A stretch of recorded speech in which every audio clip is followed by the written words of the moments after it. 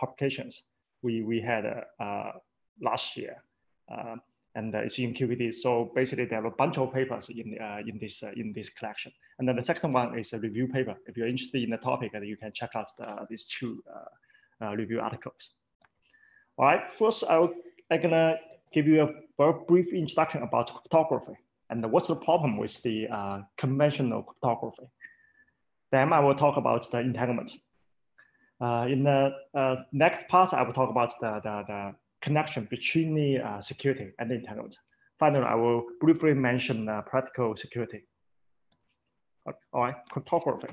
So we know that the information security is really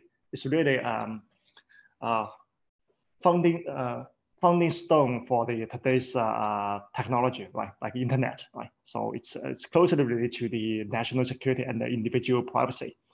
And we also know that in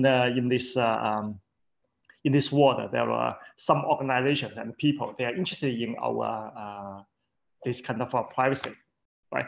So how can we do secure communication? So that's a big question. So that's the topic of the cryptography. So we know that the cryptology mainly has two parts. One is cryptography. That's the science of encoding and decoding secret message. So if we think about that, cryptography is really on the defender side.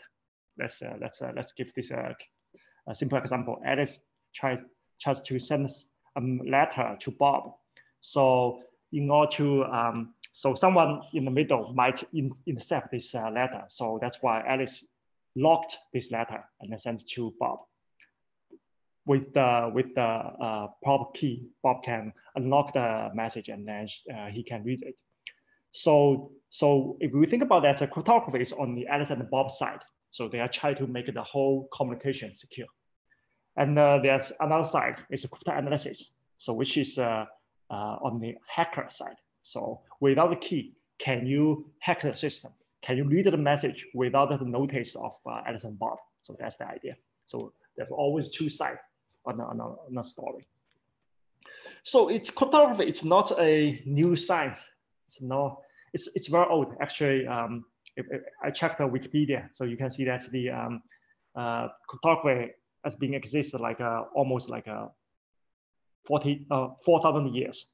And also, this is a picture I took from the Leeds Museum. So this is a very typical kind of encoding method, like mapping. So you map A to X, B to Y, something like that. And then, so when you directly read the encoded message, it's like it's pretty much random. But after decoding, you can read it. Okay, so that's a very basic idea about cryptography.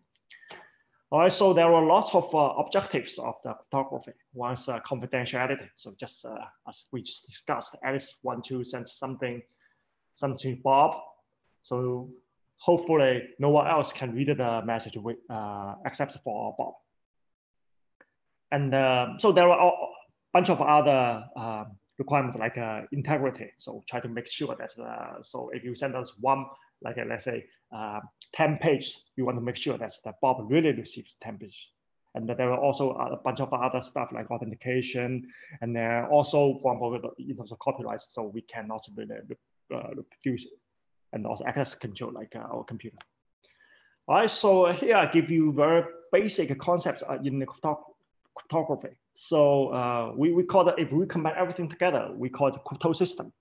It's composed of algorithm, key management functions. So in the crypto system, key is really the most important part. So there's one we call the kickoff principle. It says that so if you design a crypto system, the only secrecy, the only privacy involved in that system should be the key. So we should assume that the hacker knows everything about your system except for the key. Okay, so that's a very basic principle. So if we design a crypto system like privately, and then hopefully that the hacker does not know how we encode the message, that kind of privacy is not robust. Actually, if we look at the modern cryptanalysis, if you use that kind of system to do the encoding a few times, then normally you can, that kind of system can be broken easily. And also the strength of the crypto system is that depends on how hard to determine the secrecy associated with the system. So how hard to read out the message. So that's the basic idea. And roughly speaking, there are two types of cryptography methods. One is a symmetric, we call the symmetric cryptography. The other one is asymmetric cryptography. So symmetric key cryptography is basically it's like Alice and Bob. They share the same key. So Alice used the user key to encrypt the message. Bob used the same key to decrypt the message. So that's the symmetric key crypto system. The other one is asymmetric. Then Alice used one key to encrypt the system. Bob used another key to decrypt the system. So that's a pair of the key. Of course, we can hybrid these two kind of systems. So we know that this kind of two crypto system, they have applications in different kind of scenarios, especially for the asymmetric key crypto system. For example, those we call the public key crypto system. It's very important in the internet. So for example, when we do the any bank transaction through the internet, then we basically employ some kind of a public key crypto system. All right, so what's a key? I talk about key a lot. So key is basically it's a bit string. So 0, 1, 1, 0, bunch of bits, a bit sequence, bit string. So what's the requirement, especially let's say for the symmetric key crypto system? What's the requirement? The key has to be identical between Alice and Bob. Otherwise, Bob cannot decrypt message faithfully. And also it has to be private. If someone else knows the key, then she can attack the system. So normally we name the hacker as Eve, okay, eavesdropper, Eve. So in the one-time pad system, so later I will introduce that, then the key has to be very long. So, and also the key must be random. It's unpredictable. So if someone else can predict your key, then there's no security associated with the crypto system. Okay, so let me just introduce you a very simple crypto system. Okay, we call it one-time pad cryptography. So it's proven, the security is proven by Shannon, okay, the godfather of the information theory. So the idea is that Alice and Bob, they share two identical keys secretly, privately. Okay, Alice has a key, Bob has the same key. How do you do the encoding? It's very simple. Just do the XOR. XOR basically just addition modulo 2. So let's give this example. Okay, so we have a message XOR the key and then get the code, and then Alice gets the code and then send the code to Bob. Okay, through a public channel. Okay, through a public channel. Then Bob gets code in encrypted message. And then since he has the same key, so he can XOR the key again. So we know that for any bit, if you XOR twice, then you get back to the original bit, right? So that's why Bob can get a message. But if someone in the middle gets the code, let's say Eve gets the code, but she does not know the key. From Eve's point of view, key is totally random. It's uniformly distributed. Then from her point of view, the message given the code, the message is also uniformly distributed, right? So it's not hard to see that this kind of one-time pad encryption is secure, right? So it's not difficult to understand that, right? All right. So again, so feel free to ask any question in between. Okay. All right, so why we don't use this kind of one-time pad encryption system in our daily life, like our cell phone or our internet? The problem is that for this kind of, it's called one-time pad. You cannot reuse the key. We cannot reuse the key. So essentially the key is as long as the message. So the length of the key is similar. It's the same as the message. So, for example, in our daily life, every day, like when you use a cell phone, you transfer a lot of data, and then for both monthly basis, like you send out like a typical number, it will be like gigabytes, right? Gigabytes. So then for any communication, you have to consume so much of the key. So key distribution becomes a big problem. Okay, big problem. Okay, and then I will talk about that. How can we solve that with quantum mechanics method? Okay, before I go through that, I will give you some ideas. That's so the difference between we call the practical security and the theoretical security. Okay, I will give you one common example. So if we think about this crypto system, it's not hard to see that it is secure. Right? It is secure. It's quite secure. I think I need to emphasize that it is okay. I have a question here. Okay, let me check it. Consider coming to memory and the computation considerations coming. Okay, so in this case, yes. Okay, so let's assume for the moment. So the security, we still assume that the Alice and Bob's they are local. They are locally secure in a sense that the Eve cannot just go to Alice's computer, read out the message directly. Otherwise, in that case, there's no point of there's no way to get any security, right? So we need to assume that Alice and Bob is shielded out nicely. Okay, so that's the assume. So and also when we assume, so when I talk about the information theoretically secure, it means that we do not assume any computational power limit on the hacker side. So we assume that Eve is very powerful.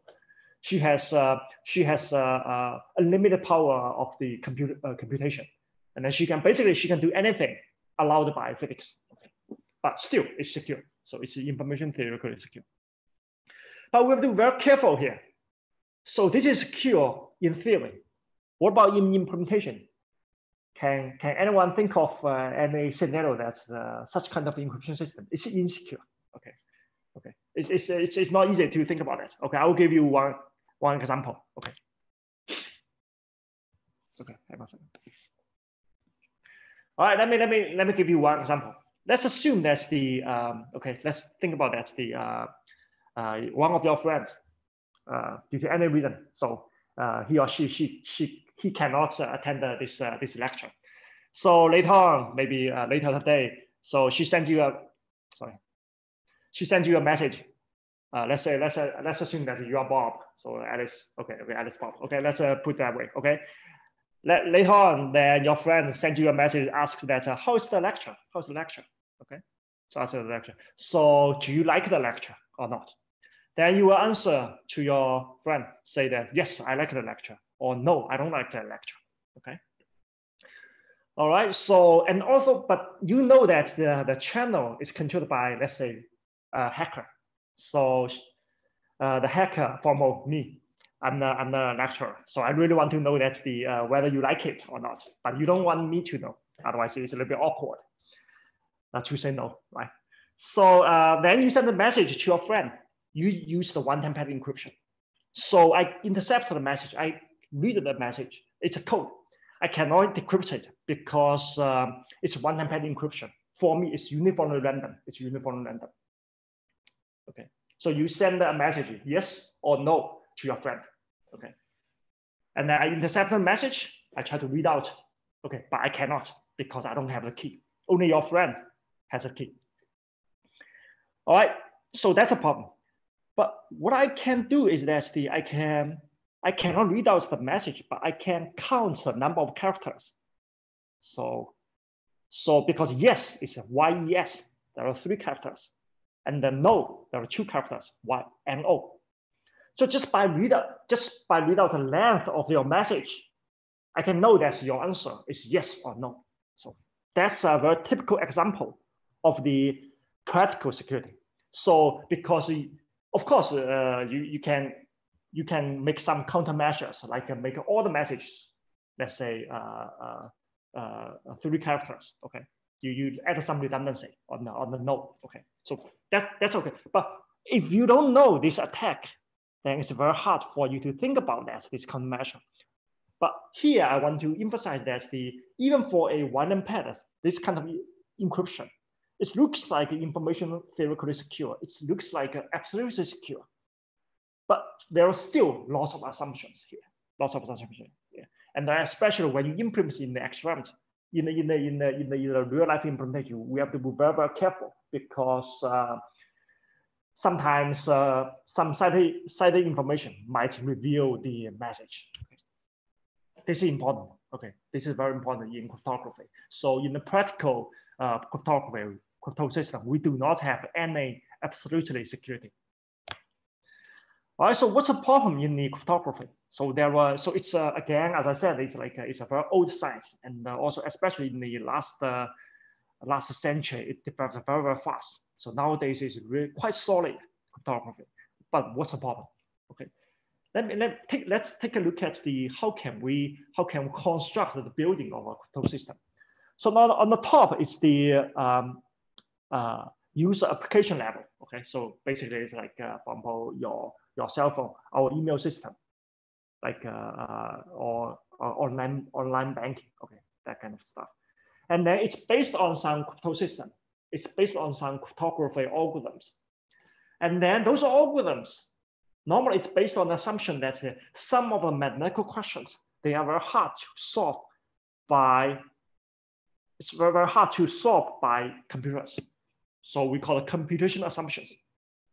For example, RSA crypto system assumes that factorization is hard. So if I give you, let's say, if I give you, let's say, 100 digits number, two 100 digits numbers, and then if I ask you to multiply them, these two numbers, if I ask you to multiply them, multiplication is easy. Actually, if I give you like 1 hour or so, then you should be able to do that.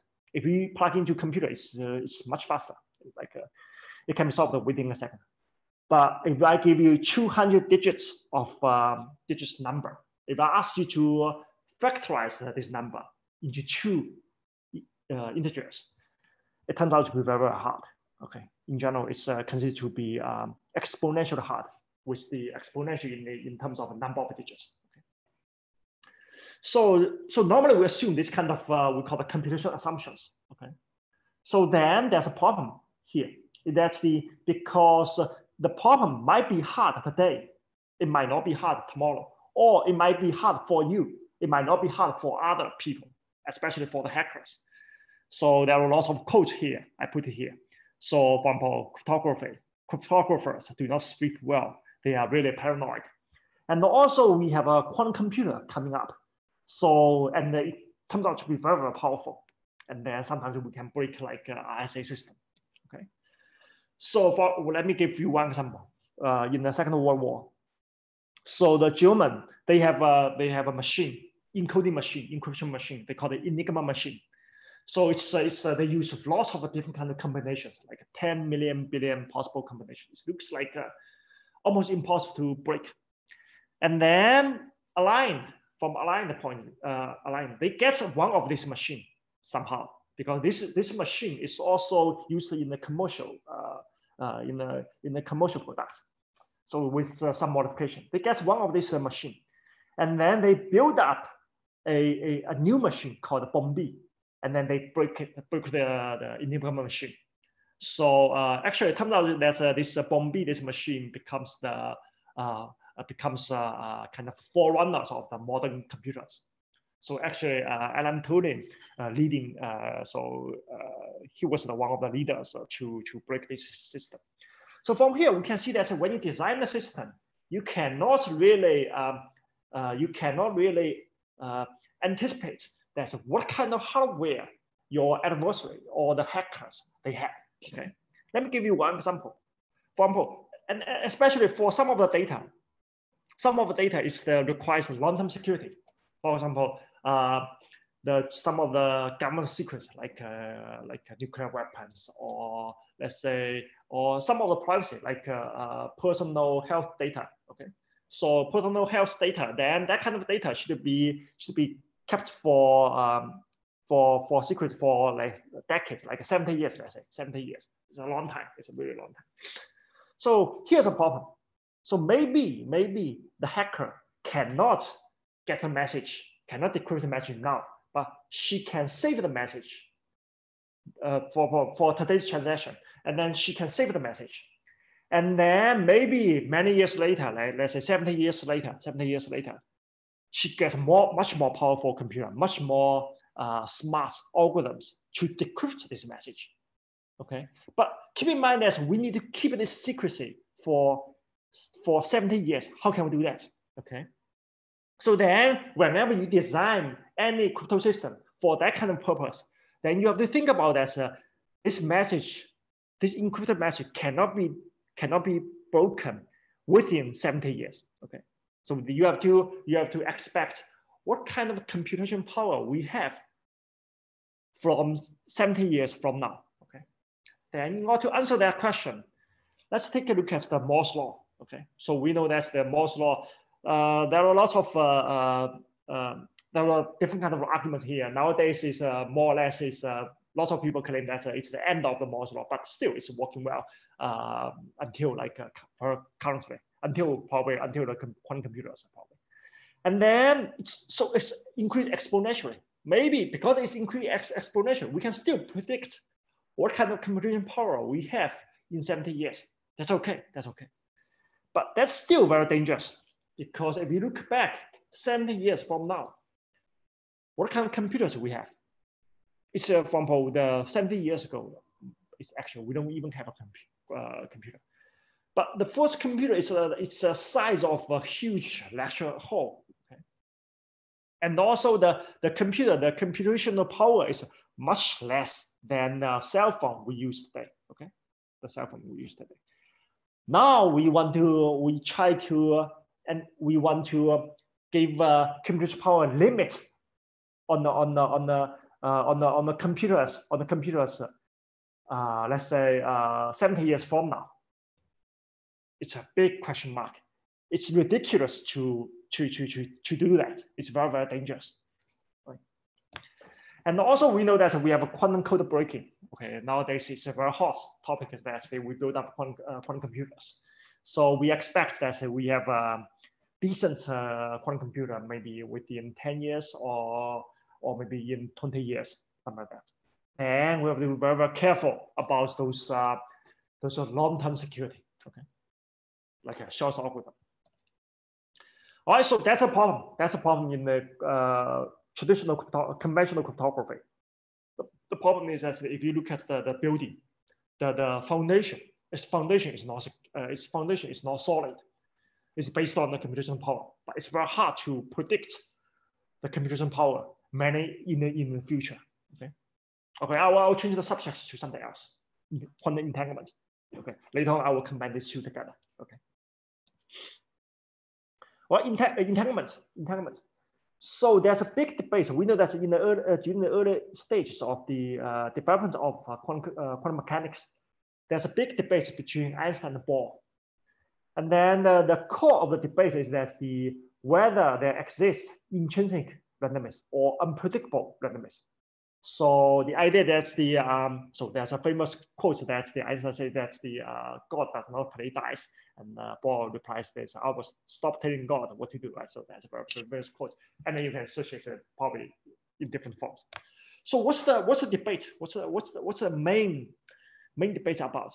So it's about the case that's okay. Suppose we have suppose you build up a system. Okay, you build up a system yourself. You build up this system, okay, quantum system, let's say. Let's assume. It's a state. It can be described as a state, okay? Any system can be described by a state. And also you have a measurement tool. Okay, let me try to find this out. Okay, let's say a ruler. So you also have you find a ruler. So that's your measurement tool. So you build up a system yourself, and then you also have a ruler.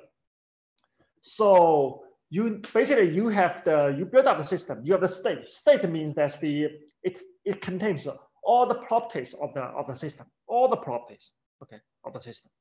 And also we have a ruler, try to measure it. Okay. The question is given a state, given a known system, it's given a state, and also given a known measurement device like a ruler.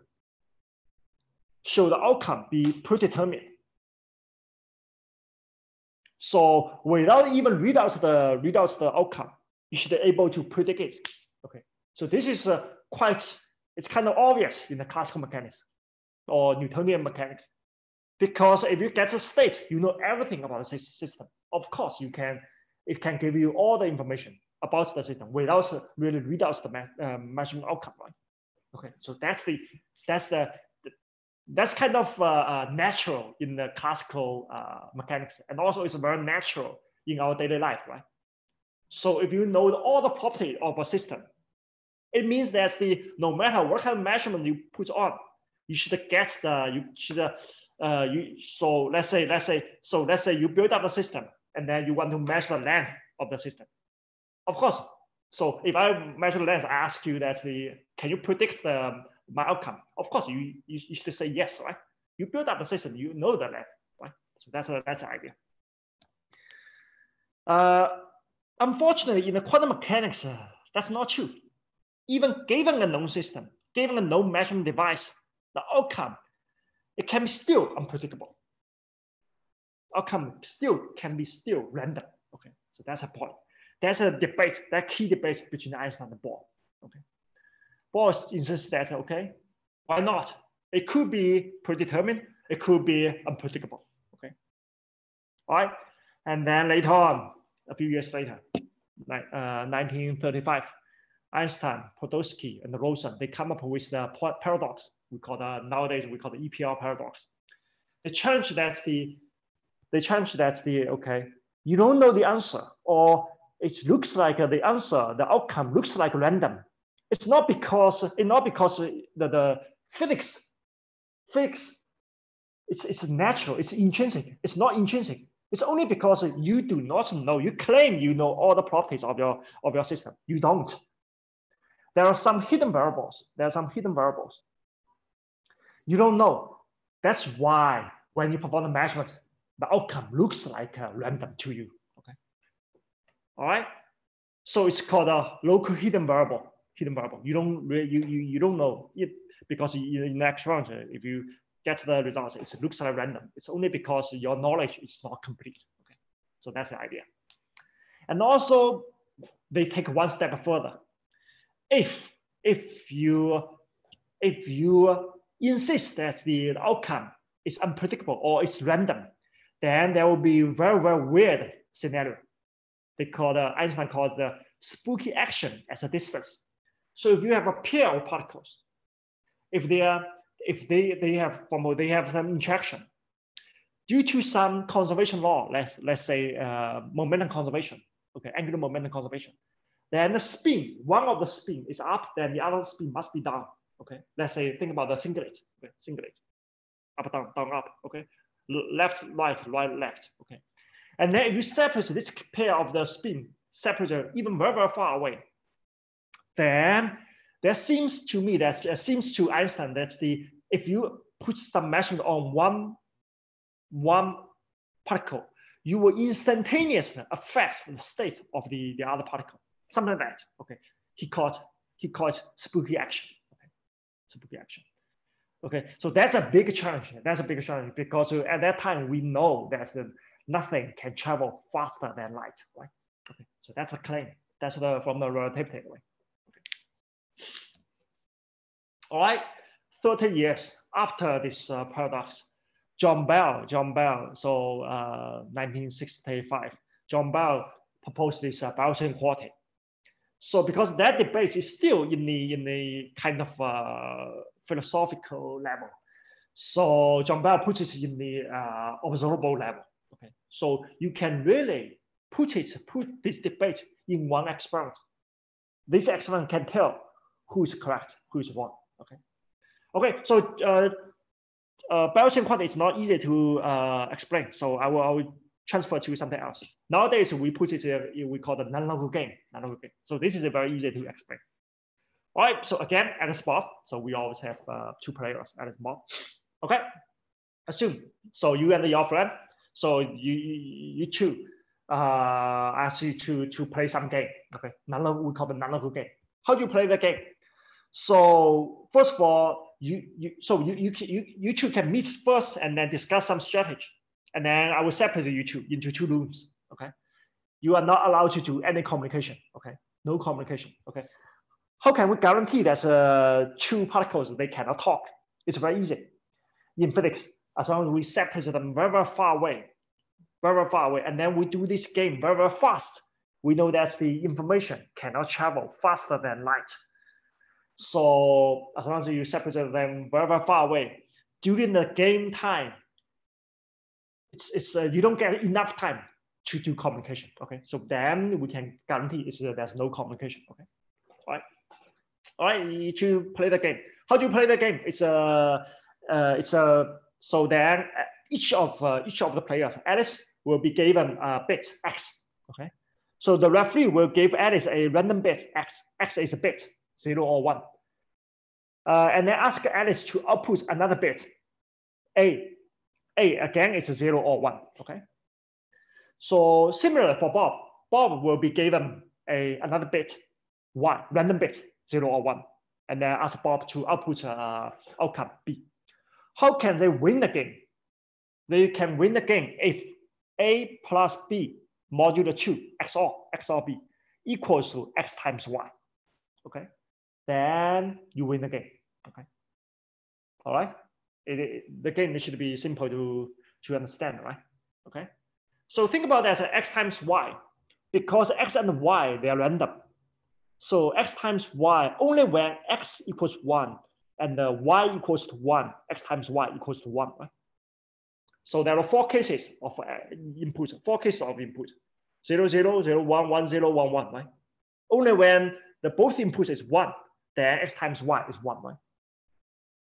So one very simple strategy Alice Bob can do is that they always, no matter what kind of X, Y they get, they always output 0. So they make sure that A is 0, B is 0. They always output 0. Then what's the probability for them to win the game? As I just mentioned it, because there are 4 cases uniformly distributed. There are 4 cases. Then only 1 case they will lose the game. So it's not hard to see that with that strategy, they can win the game with 75% probability, right? Okay, I hope everyone can understand this point. If not, so just let me know. Just pop up your question. Okay, it turns out that this kind of very straightforward strategy, is already optimal. It's already optimal. 3 quarters. 3 quarters is the best you can do with your friends. Okay. Okay. All right. I'll give you a few seconds. Okay. First of all, this is an analog game. So Alice and Bob. So you and your friend. I will put you two in 2 separate rooms, and you two are not allowed to do communication. Each of you will give given a bit, and then ask you to output a bit. Okay. Okay. Okay. So that's a scenario. And then the best you can do is that you win the probability. Your winning probability is the 3 quarters, 75%. Okay. All right. All right. So actually this proof is very easy. Actually, if you like it, you can just go back and try this game, and you will see that the proof is not difficult. The proof is not difficult. Okay. Now let me change the story a little bit. So I said that you two cannot win the game beyond the 75%. It's not entirely true. If you and your friend, you have some quantum devices, okay?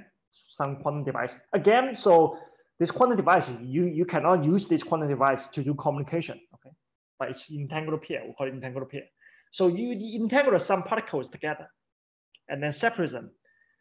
You keep one of the particle, your friend take another particle, okay?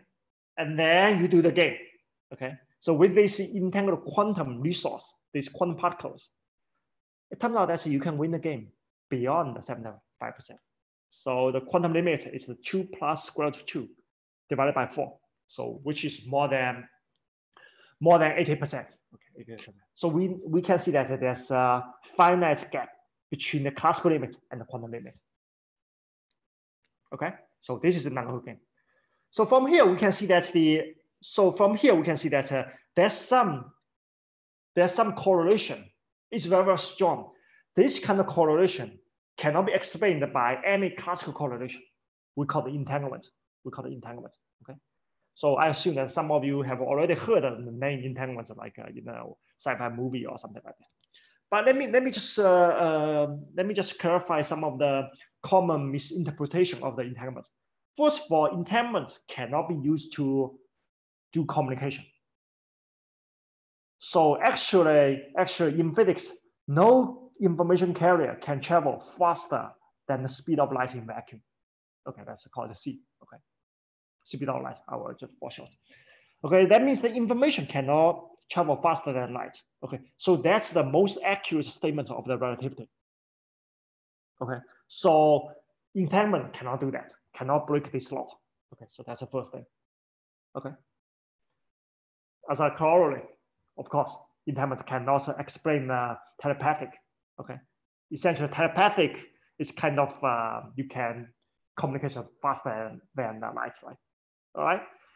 So as I said, that's the okay, because in the previous slides, we already know that in this nano game, without a communication, you can already without this communication, you can already do better than the classical strategy, right? Okay, so then we can see that there's some correlation, quantum correlation is stronger than any classical correlation. Okay, we call it entanglement. All right, so entanglement it has been discovered in many systems like photons, like spin, atoms. Okay, so this is we call it non-local correlation. So this correlation is quite non-local. So even you separate it very far away, they are still correlated. Although this correlation cannot be used to transfer information, but still it's correlated. It's stronger than any classical correlation. And also the result is unpredictable because think about that, think about the debate between the Einstein and Bohr. Okay. But it's not for instantaneous communication. Okay.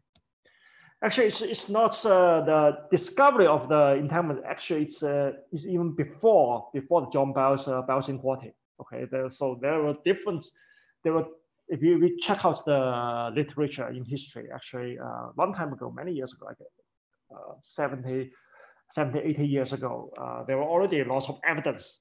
People already observed entanglement. Okay. For Bell's quartet test, on the other side of that, we have tested this Bell's quartet in different kind of scenarios in the last like 40 years. So the latest one is like from 2018. So I joined this we call the Big Bell test. So the point that's there's one challenge for this nano game is the challenge says that okay, how can you make sure that this input, this X and Y input, they're random? Because if we do not trust quantum mechanics, nothing is random. So then the only thing we can think of, so we can think of many ways to generate random numbers, okay, without trusting quantum mechanics. So one way is like our free will. So if I use my mouse to click right click or left click, so I can choose freely. Okay, so if we trust that, so we can ask human being to input this X and Y, and then we do the experiment. So this we call a Big Bell test. We ask for 100,000 people around the world for volunteers. They will randomly click 0110 for 1 day, 24 hours, all global for 1 day. And then 13 experimental teams working on the test simultaneously on that day, single day. And then, of course, the result is not surprising. That's we always have a violation of the Bell's quartet test. It's always proven that the Einstein's local hidden variable model is not correct. All right, let's take a look at the entanglement. So I assume that not all of you are familiar with this broadcast notation. So I will just give it very roughly. So nowadays we call it EPR pair. So this entangled pair we call it EPR pair. So one of the states can be written as the 00 plus 1 1. Okay. Okay, you don't have to understand it, but so that's the notation. Okay. So again, it's non-local. It's a non-local entanglement. All right. Keep in mind that the local hidden variable model is already ruled out by Bell's quartet test, because if you assume local hidden variable model, you cannot go beyond 75%. As long as you go beyond the 75%, definitely there's some randomness. And also there's some non-local correlation. So keep this in mind. So there's something, something has a very, very strong correlation. It's stronger than any other correlation. So that means that's and also it's random in nature. And also it cannot be eavesdropped, because if anyone can eavesdrop this system, the outcome, then eavesdropper's knowledge becomes a hidden variable, right? But it's already been ruled out. So if we put these three properties together of entanglement, put them together, let's compare to the first part of the lecture, the cryptography key. Cryptography key requires that the Alice and Bob, they share the same key, right? When we say share the same key, it means that they have a strongly correlated, right? It's similar, right? So it's connected. And also, hopefully this key is private. Alice and Bob, they know the key, but no one else knows the key. Here, again, it can be guaranteed, because if anyone knows the key ahead, predict the key, then that's a hidden variable. And also it's random in nature. So if we put everything together, turns out that the entanglement, especially this we call the EPR pair, means perfect key, perfect symmetric key, right? Okay. Of course, the magnetic behind this connection is a little bit more complicated. Okay, due to time limits, I have to skip that. I put a slide here. It's published in the 1999 and 2000. Okay. So actually, entanglement can be used for we so-called quantum teleportation. Okay, in sci-fi movie, we always see we always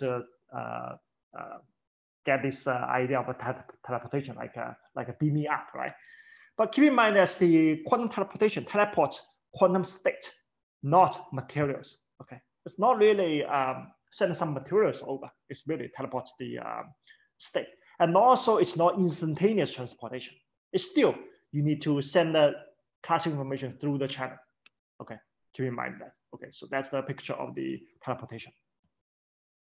There are a bunch of other quantum mechanics like Discord, steering, coherence. Okay, coherence lately is quite popular, used for quantify the randomness, etc. Okay. All right. So what's cryptography? Okay. I am running out of the time, so I will do it quickly. Okay. BBD4. So that's the think about that. That's the starting point of the quantum information. All right. So here I assume that you know a little bit about the quantum mechanics. Okay. Basics about quantum mechanics. So Alice sent out photons to Bob. Think about it. Qubits, photons. Okay, so send out the polarizations. So she chooses 4 polarizations: horizontal, vertical, 45 degrees, minus 45 degrees. Okay, so she randomly chooses these 4 polarizations, sent to Bob. Okay, so she will record the polarization, and then when she chooses horizontal and 45 degrees, she calls the bit value is 0. And then if it's vertical and minus 45 degrees, that's a bit of 1. Send to Bob. Bob perform the measurement. We know that we have the polarizing beam splitter. We can separate these 2 polarizations and measure it. Okay, measure gets some value. Of course, Bob does not know the basis of what Alice state sent. So he randomly choose the basis. When they choose a different, when Alice sent one basis, Bob match the other basis, then they will get a random result. So after that, after this quantum transformation, they have some classical connection, compare the basis and throw away the bits when they choose a different basis. Okay, like this one. The rest is the same. Okay, it says that's in the original paper. It says that okay, if someone want to attack the system, let's think about one naive attack. If just measure the polarization like randomly with the basis, then she will inevitably introduce some error, because consider the original protocol that Alice and Bob with post-selection, they always choose the same basis. But Bob does not know ahead which basis they choose. If she chooses randomly, if she chooses the wrong basis, then she will have 50% chance to introduce an error. Okay, all right. So for this case, like for example, think about the first bit. Let's send out horizontal. If unfortunately, if match the we call the diagonal basis, and then we send the one of the states to Bob. Bob again match the vertical rectangular basis, then he will get a random result. Then he will get 1. Then they figure out, okay, it should supposed to be no error, but somehow there's some error, so they threw away and then do it again. Okay, so that's the key distribution. That's how they distribute the key. All right, so so there are a bunch of observations here. First of all, it's random keys are distributed through via quantum systems. Okay, so Alice does not send a message directly. So of course, it's random bits, right? So they can discard the key if they feel the channel is insecure without causing any security problem, right? So what's in that case? What's a successful attack by it? If it has to obtain a non-trivial amount of the information about the key without Alice Bob notice, because if Alice Bob noticed it, then they can throw away and do it again. Okay, so that's quantum cryptography. Okay, the proof essentially follows the entanglement I just mentioned, the EPR pair, that kind of a picture. Okay, I don't have time to go through it. But if you go through the math very carefully, we can see that what's the foundation for this security of QPD? It's quantum mechanics. So we know that the quantum mechanics is quite solid, right? So today we have there's no experimental evidence to show that the quantum mechanics is incorrect. So even in the future, maybe we develop the physics and then make it an even bigger theory. Then we assume we anticipate that the quantum mechanics is still correct, maybe in a bigger theory. Okay, so it's much more solid than the computation power assumption, right? All right, so I will give you some take-home message. Okay, just make sure that I don't deliver the wrong message. First of all, quantum communication system deliver distributed key. Key is a random bit. Okay, so it's just only for the key distribution. So it cannot replace all the crypto system. We know that crypto system, we have lots of applications other than one pattern. We have authentication, we have access control, we have a signature, bunch of that. So QED is only offers a means to distribute key. That's all. Okay. So I don't want to overclaim. Okay. And also QED cannot replace. So sometimes we call it quantum communication cannot replace any current communication, because today we still use classical communication for QPD. All right, what's the ideal key? What's an ideal key? It has to be identical, as Bob shared the same key, and also it has to be private if hacker does not know about the key. Okay, we have a bunch of post-processing. Okay. Also, there are lots of developments of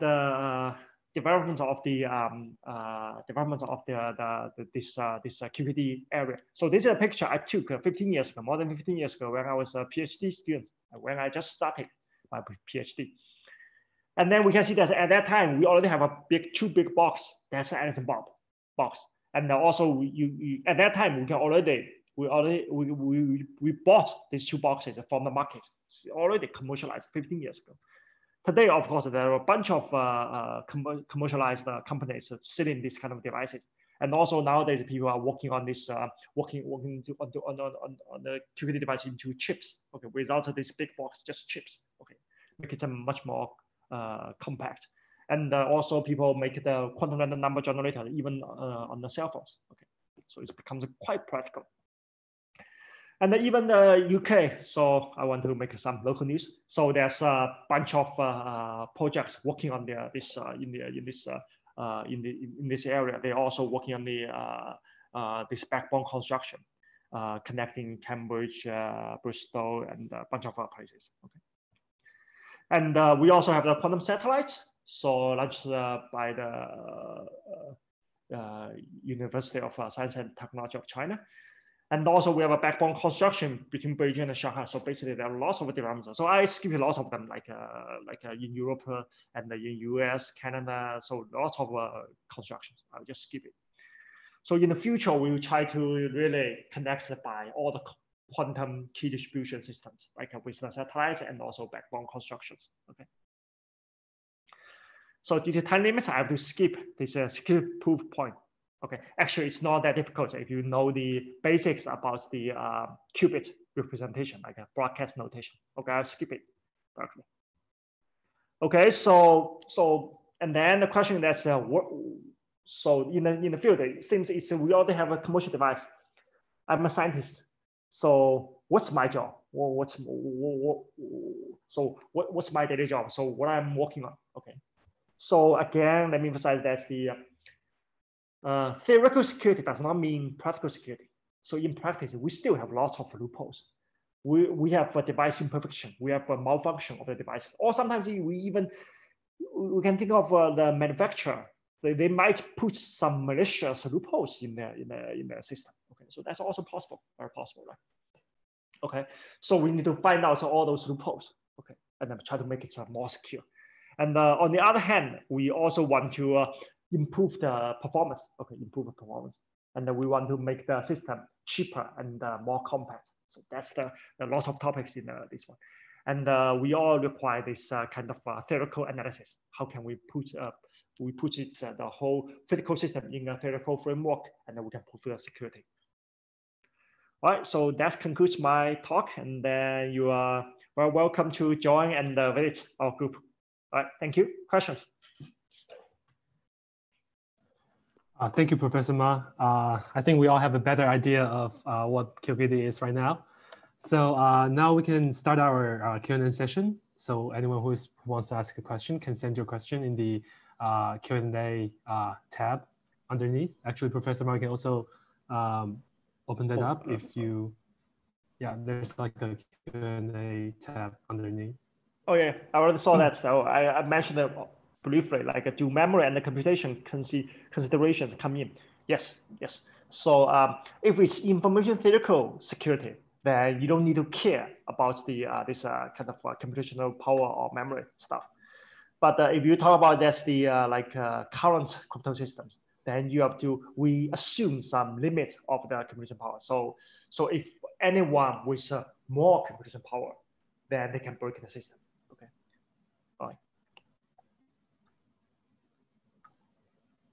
Any more questions? Any more questions? Okay, we have another one coming. Can we also have a asymmetric quantum key distribution? That's a very good question. The problem is that so people are working on that. Actually, it's not easy. The problem is that we do not understand quantum computers too well. So in order to design this kind of we call the asymmetric key crypto system, we have to have a rough idea about the computation power. So if you think about it, all the asymmetric key crypto system, it's based on the computation power. But now, if we have quantum computers coming in, then we have to have some idea what kind of computation power we are talking about quantum computers. So what kind of problems are hard for quantum computers? So this is not well studied. Actually, we have some idea. We have some assumptions over there, but not many people buy the idea of that for some problem like a lattice-based crypto system or LWE. So people claim that it is hard for quantum computers, but since we don't have quantum computers, it's very hard to prove or disprove this kind of assumption. But that's definitely a good question to work on.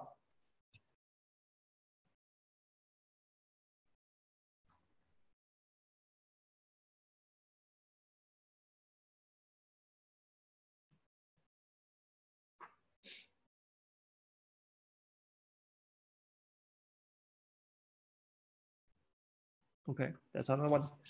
You'll be able to recommend some books, oh, yep, definitely. So one is Nielsen Chan's book. Let me try to find it.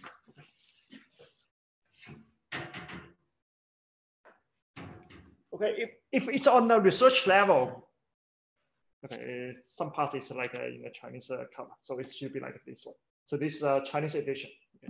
Okay, I will type in. I will just type in. So this is a very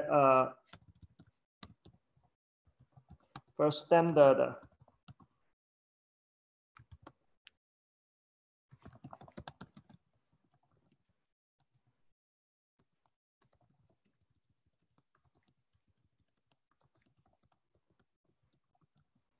Okay. So this is a very standard textbook. Okay, very standard textbook to start with. And also for QKD, as I mentioned in the first page, that's you can, if you want to work on give an overview about this field, you can check out this collection of papers, and also you can check out the review paper. Okay. What is the time horizon in your view, seeing widespread commercial implementation of the information math? Actually, again, so the point that the techniques is more or less ready. The problem is that it's still too expensive. For example, one pair of this ASBOB, this box, nowadays, of course, it's already much better. So this one pair of the system, it costs you like in the order of 1 million, millions of the Chinese yuan convert to the pounds, then divided by 10. So let's say hundreds of thousands of pounds per pair. So that's quite expensive. So nowadays we expect that this price can be reduced down to like thousands of pounds in the future. But still, thousands of pounds is still quite expensive for our personal life usage. So we expect that this QKD, this kind of technique, would be useful in the commercial, for the company, big companies, like and also between the big data centers. Okay, because that kind of privacy is very important, and also for the banks. Probably not for our daily life until maybe in the future we have quantum internet, we have quantum computers available for everyone. Then it's easy to do QKD. So nowadays the most applications of this QKD technology is really on the government level and also the military level, and some banks as well.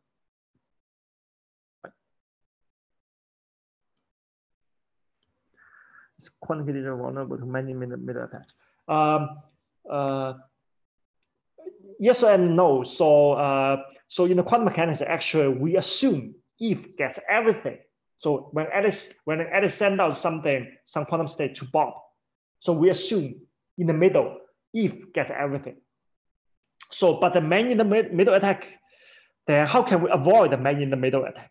The point is when they do so basically there are two stages for QKD. One is we call the quantum transmission. Alice sends some quantum state to Bob. Bob performs the measurement.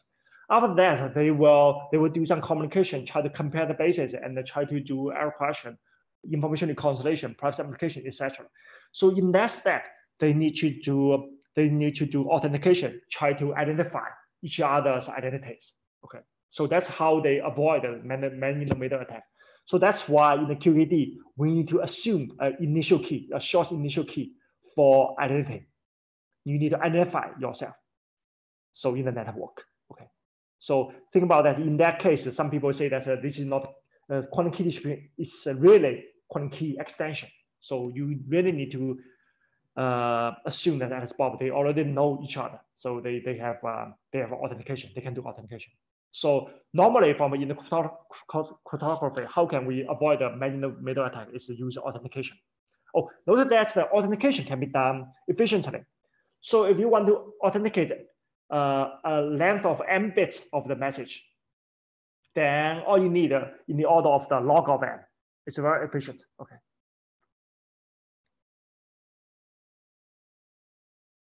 Yep. Do you have a hybrid cryptography, classical and like a quantum computer? Okay, that's a very good question. So yes, so actually we are working on that, especially in the engineering level. So QKD, there are lots of limitations. One is too expensive, and also the speed, key distribution speed, is not as fast as the classical data communication. So in order to support one-time pad, we have to further expand the key. So sometimes we use the some other techniques like AES, hybrided the QKD with AES. So we use the QKD to transfer the initial key for the AES and the refresh key very fast, like in seconds. Okay, so that's one way to hybrid these two systems together. And also after the key distribution, as Bob shared the key, they can use the key to do lots of other stuff like authentication, secret sharing, lots of other tasks. Those tasks can be purely classical. So basically, it's like you can think of QKD just to do key distribution. How do you use the key? You can think of its classical crypto system.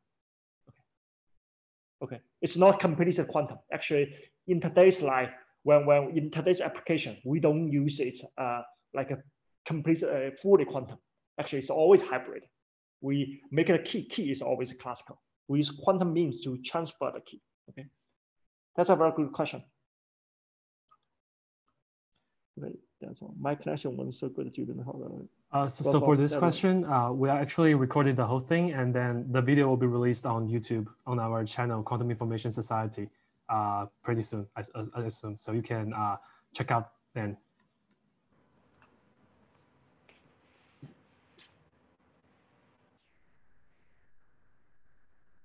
Okay, so are we good? Are there any questions? All right, so for anyone who is still interested in this, you can also check out Zheng Pei's Flash Talk from week 1, which is also available on YouTube right now. And for the next weeks, we have more events coming up, including Dr. Piotr Migdal's talk on quantum games, and Jessica Pointing's talk. So if you're interested, please go register, and we'll see you then. Thank you. Bye-bye. Thank you, Professor Ma. Bye.